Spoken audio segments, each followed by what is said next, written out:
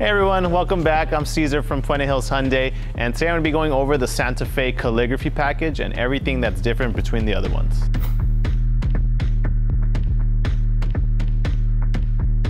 Okay everyone, so now we're in front of the Hyundai Santa Fe Calligraphy, and the differences on the exterior is going to be the more premium finished grille. So it's going to be a little bit more darker metallic looking color, almost like black.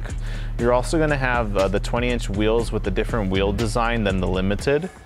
Also, you're going to be color match the fenders. So whatever exterior color you have for the Calligraphy, it's going to color match all the fenders for you. So versus that, on all the other levels of the Santa Fe, it'll just be the black around the fenders. Okay, so now we're going on to the interior side of the Santa Fe. Now the differences are going to be the headliner. So you're going to have a black suede headliner.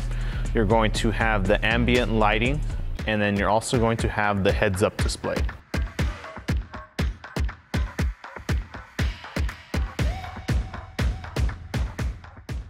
Thank you for coming back and enjoying our video. Hopefully we answered all your questions for the Hyundai Santa Fe Calligraphy.